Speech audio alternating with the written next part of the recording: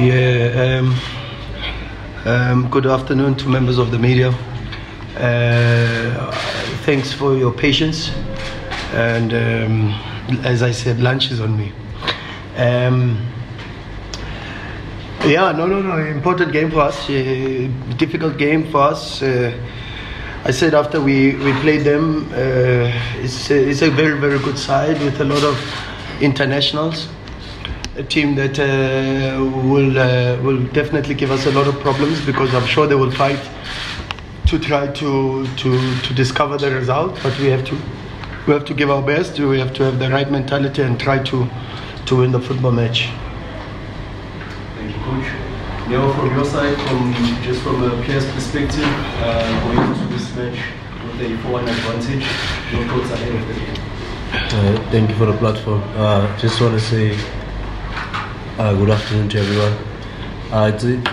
It's a very difficult match.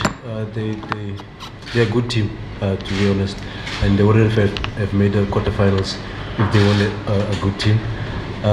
It's just that to forget about the first leg.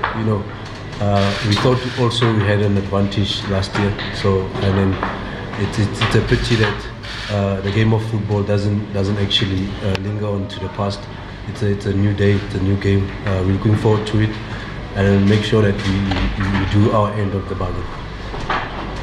Thank you. Now, members of the media, to opportunity to ask questions. You may raise your hand and identify yourself as well as Afternoon, Coach. Afternoon. Kamkhele from YFM. Coach, 4-1 scoreline. You go into this encounter. One would say not taking it easy. Do you feel the need to still go out there and push and score more goals into this encounter? And also your thoughts on Peter Shadley scoring 100 goals in his career? Yeah, I was telling the players this morning, because yesterday we had the day off which was very important to break a monotonous cycle of being in camp for 8 days. But before that we were in Cape Town. We didn't even have enough time to spend with the family or families, and we had to break the cycle by giving them a day off, which I think they thoroughly deserved, and they worked very, very hard for it. And I was telling them that normally on my days off I spend a lot more time on the team and trying to do a lot of work to check. But yesterday I spent time on Real Madrid and trying to find out what really makes Real Madrid so good, especially in the Champions League. And there's two games that I watched. There's a game against Liverpool where they went to Anfield and they won 5-2. I watched the game to see what schemes, what organizational forms they had, and then you check when they go to host Liverpool at Santiago Bernabeu. They play the game as if their lives depend on it, as if they don't have a heavy score that they can fall on and use as a cushion. And that was the biggest lesson. The biggest lesson was that, and is something we delivered to the players this morning. We've addressed from a psychological perspective what we need to have, and for sure it will be, like Neo says, it will be a very difficult game, because you don't even have to go very, very far to understand that, because last season or 2 years ago we played the very same football club. Okay, of course, not with home ground advantage, but we played them in the group stages and we beat them. But they came to Pretoria and they beat us. So we know that they are a team that's and there's only 2 teams that have done that in the Champions League, and they are one of the 2. So we have to know that they can beat us. We have to be at our best. We have to know the quality that they have. Kandoui is #1 international for Algeria. Belkatir, the right back, is #1 right back for Algeria. Laufi, #1 left back for Algeria. Mrzeik didn't, the #5 didn't start, but he and Traoré, the #6, they start, and they are #1 double pivot for Algeria. So you already named 5-6 players that play top international games for their national team. and so you understand how complex this game can become if we don't have the right approach from a psychological perspective. And then on Peter, well, you will run out of superlatives to address the human being, the person that he is. It is true when they say that to be a good footballer you need to be a good human being, and Peter is testimony of that. But of course, again, individual awards within a sporting context, especially in football, are only a means of a representation of the support and the work that you are given from your teammates. And without appreciating the contributions, the assists, the work of his teammates and the people around him, with the coaches and everybody associated with the football club, it becomes very impossible to celebrate the 100 goals. So in a moment of congratulating Peter, I'd like to also congratulate the team for their contribution and their help towards helping Peter reach an incredible milestone. Thank you, Coach.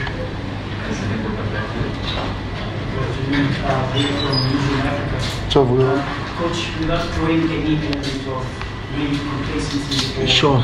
looking down and disappointment for the second leg, but in the Sundowns case, how far do they look into possible opponents in sort of like a next round? You started or like I said, disclaimer in the beginning is not looking down in the second leg.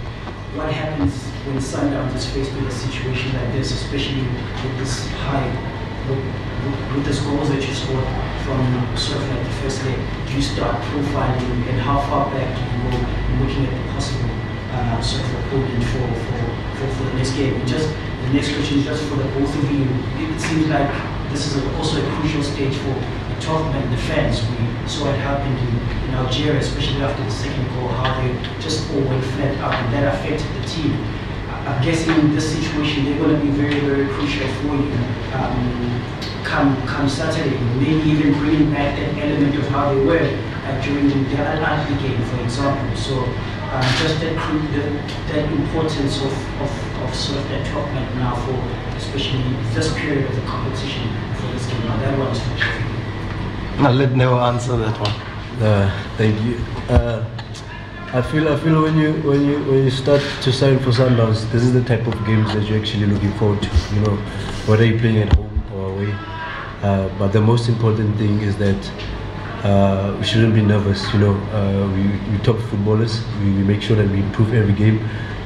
They might be a threat, you know, and then they 12 men playing away is always going to be there behind them, because going through our analysis, we know that it was 41,000 against 26 of us, and then with a little bit of supporters that was also there. But then we stuck together, and then unfortunately when you sign for Mamelodi Sundowns, you're actually looking forward to those type of games, to build your character, to be consistent in also the performances that you deliver for the team. And also our supporters are also going to play a very big part, as I encourage them to also like come in numbers, just like the game that we played at home against Al-Ahly. It's also it's an advantage for us, and I'm just happy that we could get our end away, so that we can actually be a little bit of advantage playing at home, and also coming this side and also making sure that we get the result. Yeah, the first question is such a powerful question.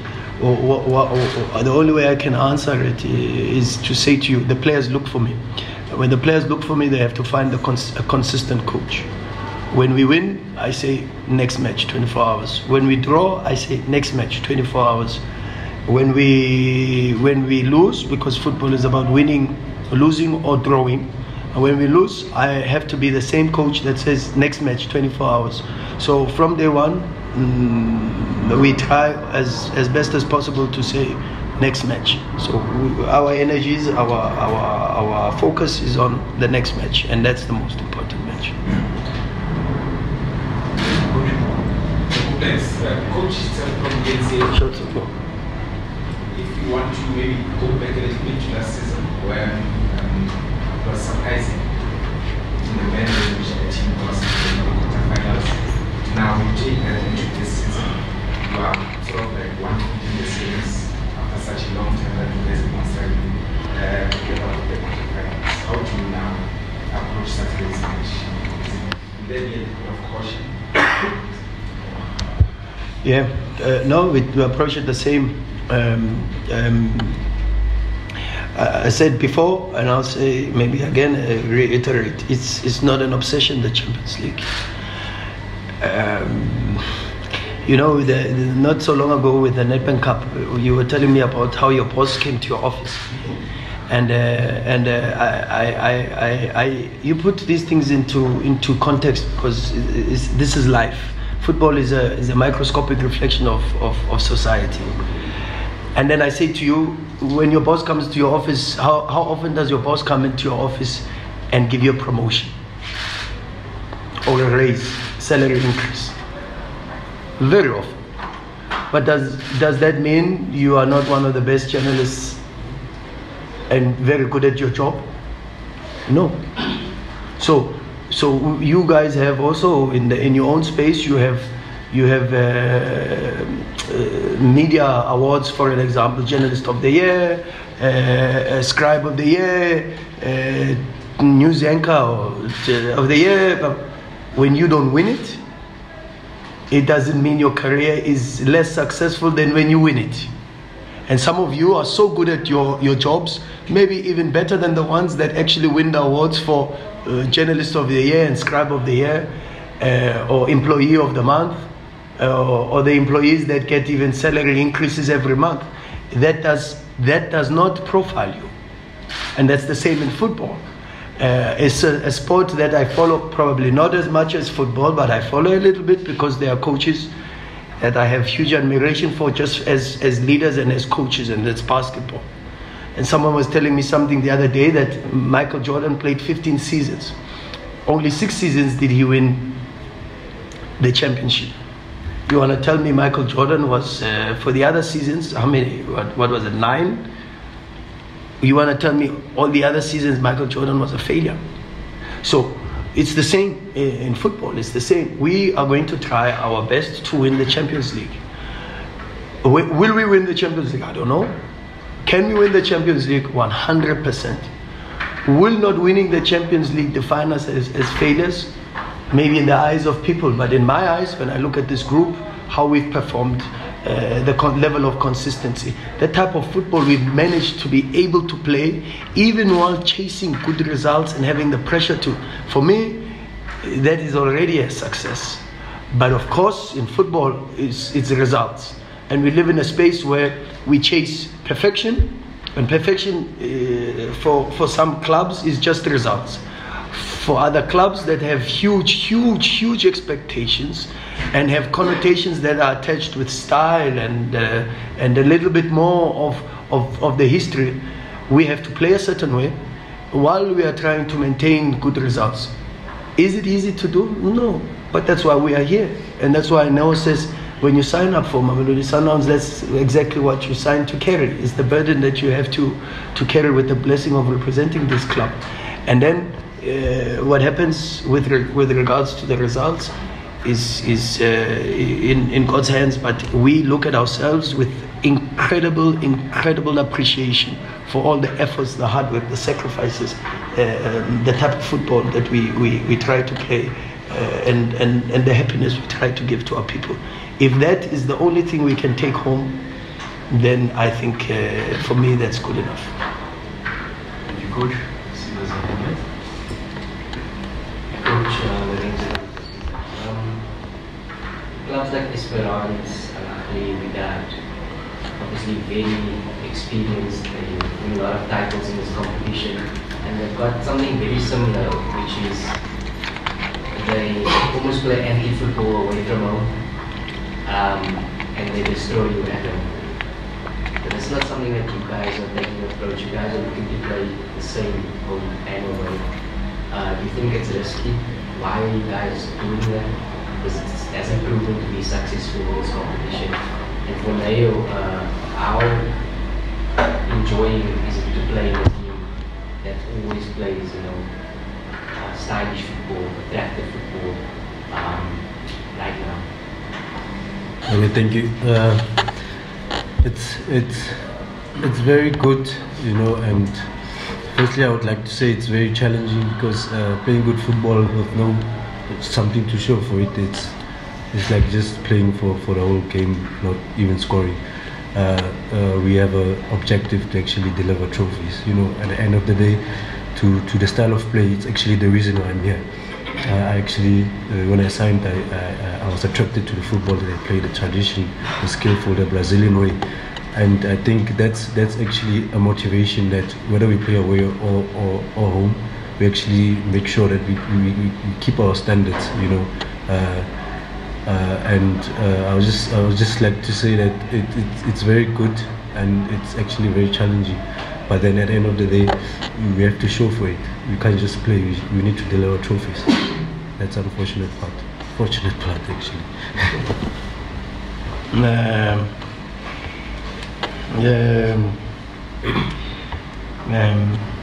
It's another very, very good question.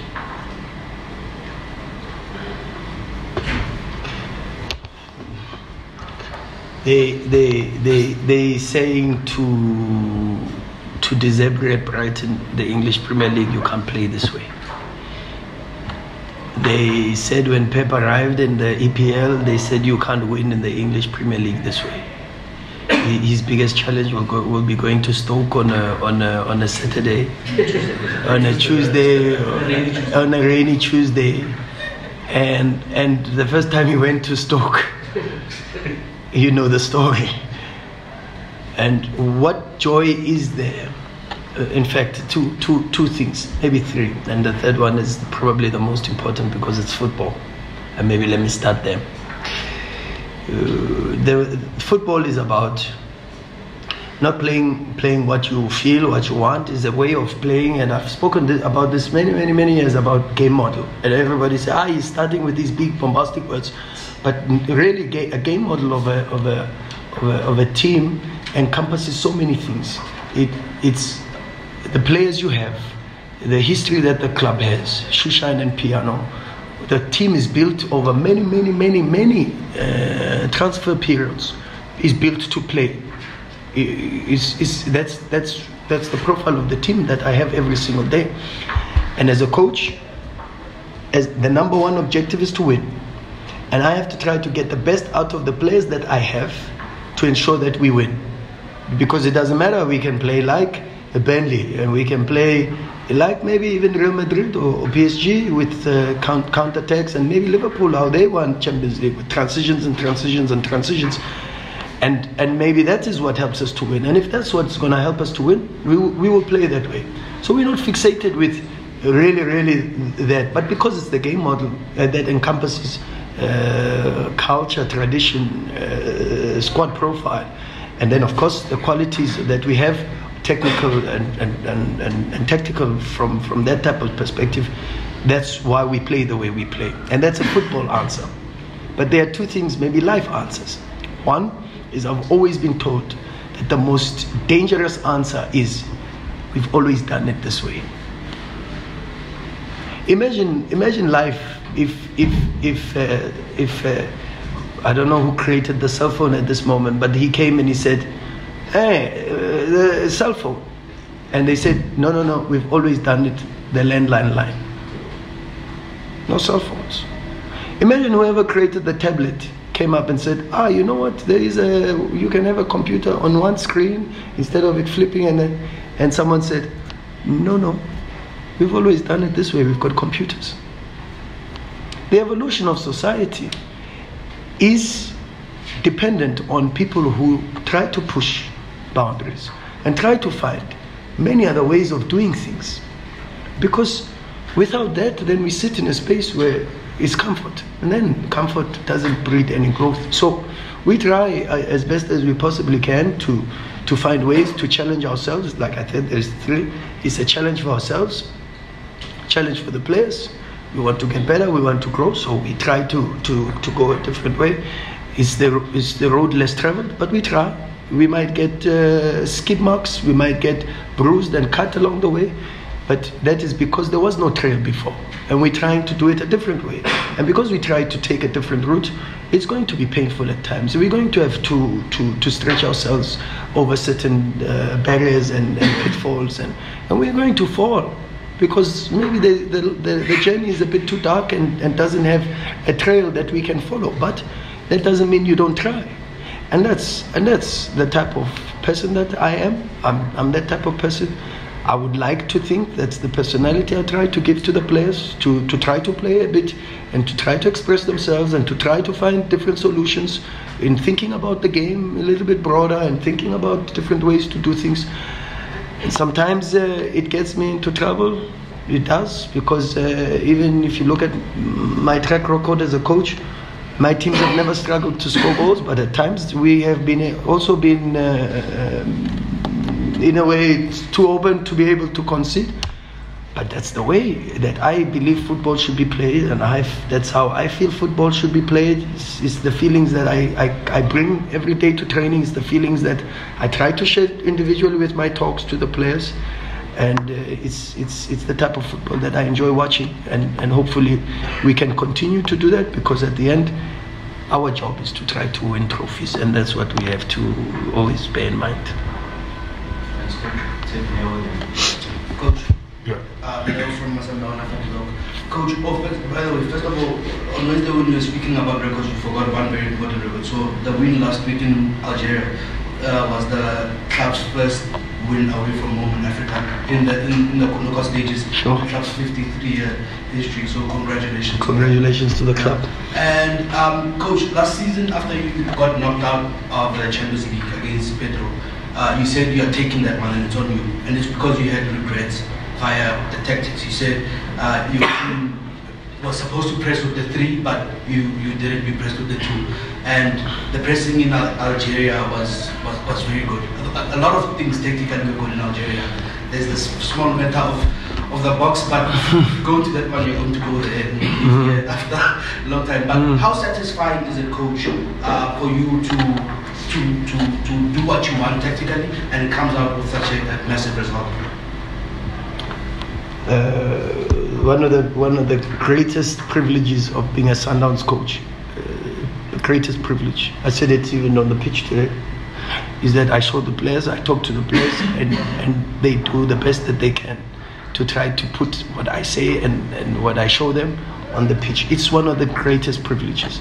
So the game belongs to the players. A lot of compliments to them for being coachable, for being tactically incredibly flexible, and then being trusting in the information and the tactics that we give them, because they follow that to the T. So incredible human beings, and an incredible privilege to be their coach.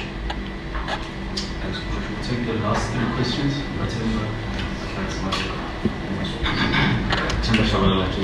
Sure, Titi. Just to go into the youth that you've got here. The young Mokwena is in camp right now with the under-17s. With everything that happened to him, in fact, around him, the talking, back and forth, sort of. How do you then handle that situation? By the way, I saw him that his tuition is still going on, the way you spoke, that they've got that covered.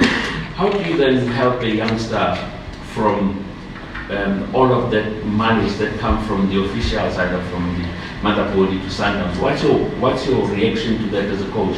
And what's your message for the under-17s as they go into the AFCON? Yeah, let's start with the positive. The positive is we wish them all the best of luck once they represent the nation. We are all fully behind them. We do whatever we can to support and to ensure that they are successful, because it represents everybody.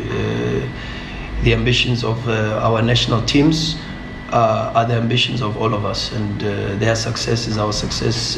Their failures are our failures, because we are all South Africans and we try our level best to make sure that we are successful. It means a lot to everybody associated and who is South African.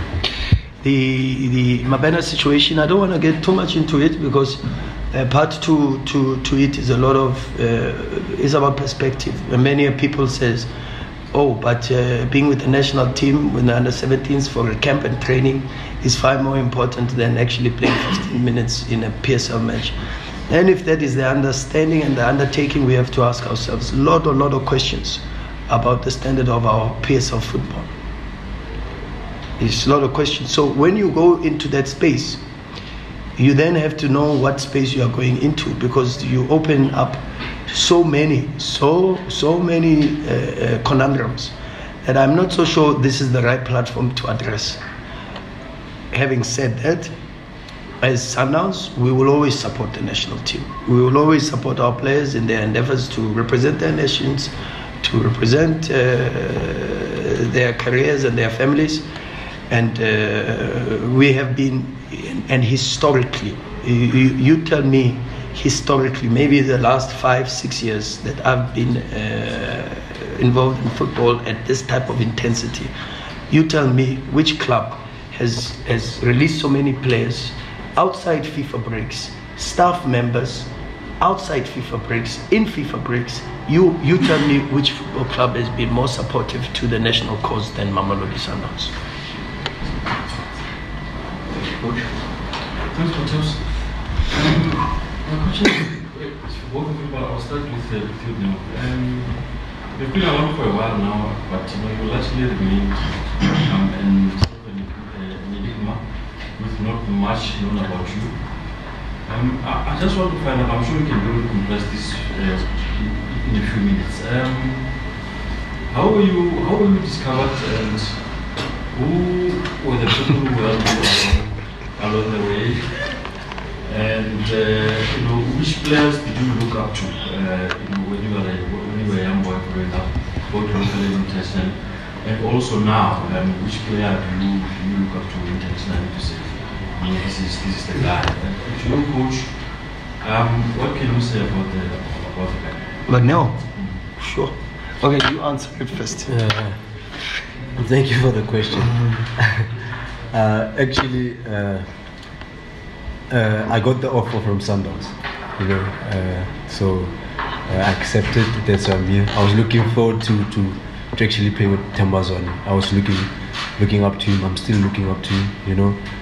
I'm never familiar. I never get satisfied. So I always want to learn more and more. And there's a lot of things that I can still learn and to actually take my football to the next level. And yeah, I'm watching quite a lot of players abroad, but my favorite is Belouizdad because of the type of position that I played, started to play this season as an 8.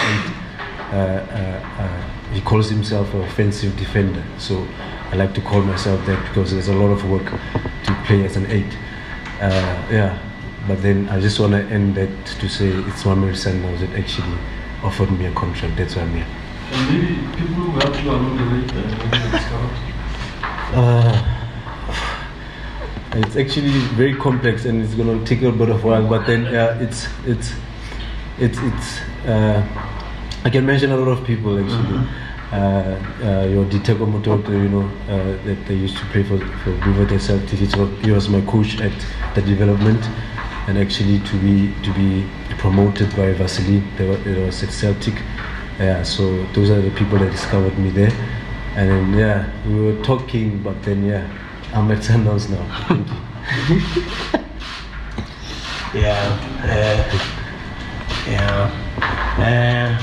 you. No.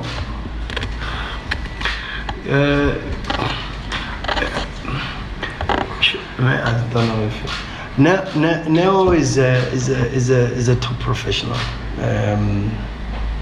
Pleasure to coach. Highly intelligent, extremely intelligent, and hardworking for a player as talented as he is. He's got incredible work ethic, and then also extremely versatile. Can play in the 10, can play in the 8, can play in the 9, can play in the false 9, can play left, can play right. So in the offensive positions now takes up a little bit of this multifaceted type of profile because of his intelligence. He can play like against Swallows, wing back. Against Swallows, when we went to a back 3, Neo played left wing back to invert and to come inside.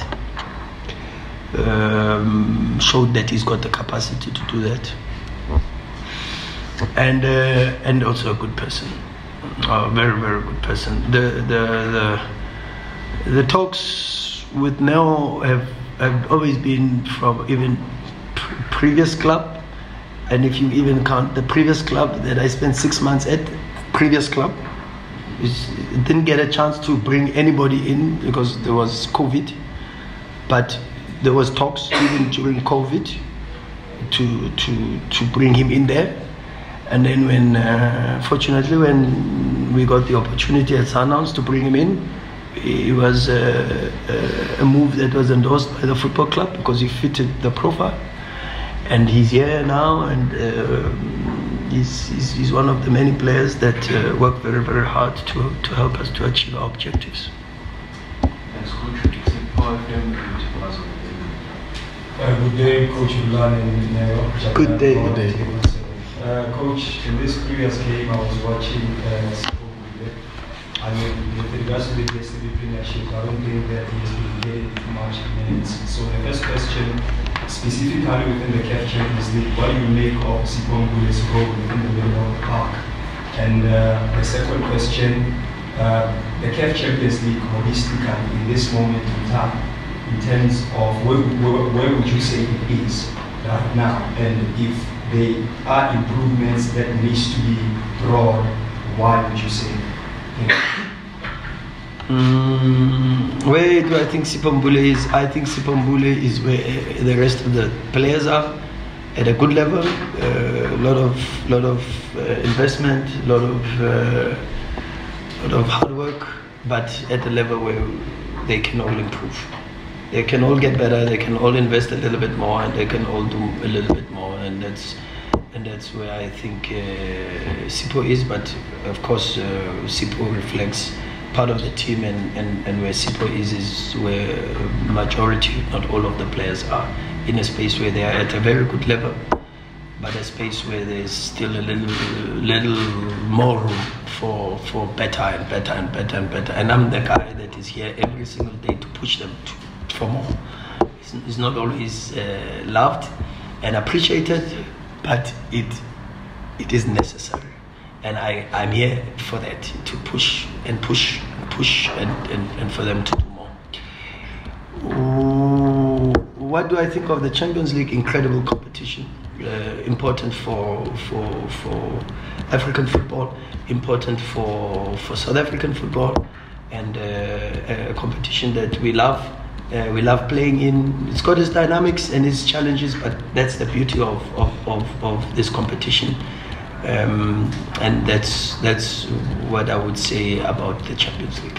Do you think, Coach, they are improvements there? Yeah. No, but it was part of the question. Sorry, it was part of the question. It's just that I didn't answer. Sorry. There can always be improvements, for sure. Fortunately, I'm not in that space where I have to find the improvements of CAF. I have so much on my plate already to try to find the improvements of Mamelodi Sundowns.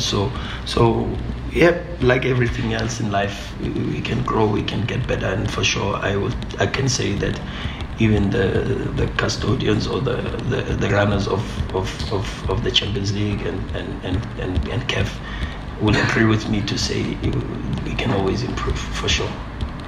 Thanks, Coach. Thanks. My question is to both Neo and Coach. Neo, obviously you were part of the squad last season that didn't go. What would you say is different now? Because that squad was still very capable of winning the Champions League. There seems to be a different feeling about this particular group. In your opinion, what is that is different? And Coach, just on AB, a lot of people, we haven't seen a lot of AB. What has he brought to the team? You did say the last time that you try and push him to be at the level as the other players. He's so important, especially in this competition. Yeah. What more can we expect of AB? Yeah. Sorry, now maybe if I finish this one about AB. Very good. There was a lot of work done to profile, to recruit by the football club, which is incredible. And to bring a player of his level was important for us because he brings a lot of different dynamics left foot, versatility. AB can play. I do even think AB can play as a 6. No, I've never seen him play. I've never tested it. I don't think he has played there, but I think he can play as a 6. I think if you're very, very aggressive in a counter pressing and from a physicality perspective in the diamond, maybe a left-sided 8. That doesn't give you too many possibilities to enter the box, but will give you good range of passing, good physicality, and maybe even a little bit of the dynamism of a left foot finding the opposite 8 on the right.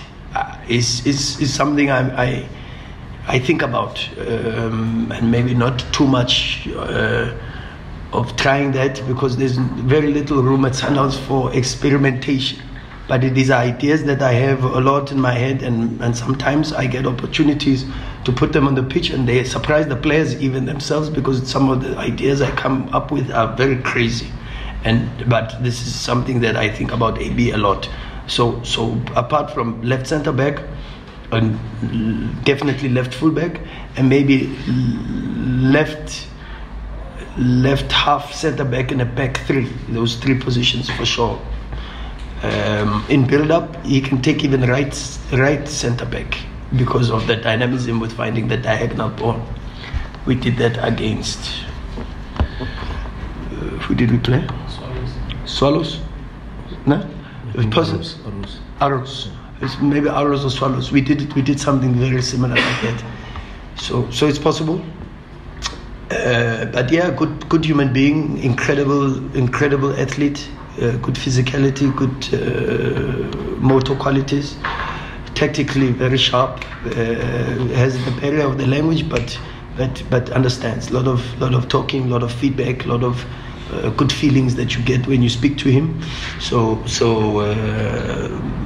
Yeah, like most of the players that we have, I could speak about the technical level being extremely high, but I can also speak from a human perspective. He's a great human being too. Thank you for the question, sir.